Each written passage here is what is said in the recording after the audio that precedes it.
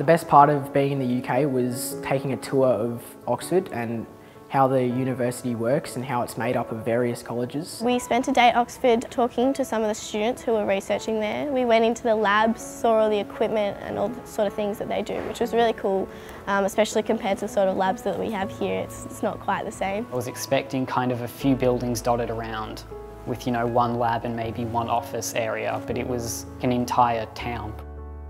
We went around the Oxford Biophysics department, had a look at some of the labs as well as one of the offices where we did a little experiment of our own. The person we talked to was quite young and he talked a lot about how he got to Oxford, which is obviously one of the most prestigious universities in the world.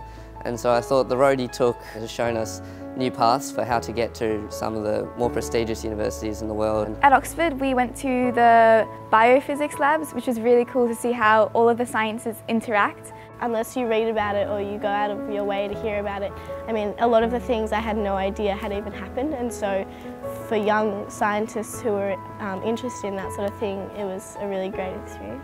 We met biophysicists and they were looking at the structure of DNA. We were able to have a couple hands-on experiences looking with Lego blocks at how molecular structures are developed and how things bond together. I was surprised at how much they got us to do, which was really cool because it's completely different seeing something from the outside and actually getting a feel for what's on the inside. Physics is sort of this building block to all the other sciences, and I think that's really great how you can sort of see it everywhere just in your daily life. I think the coolest thing about science is that it not only answers the questions that you have, but lets you know of the answers to things that you never even questioned.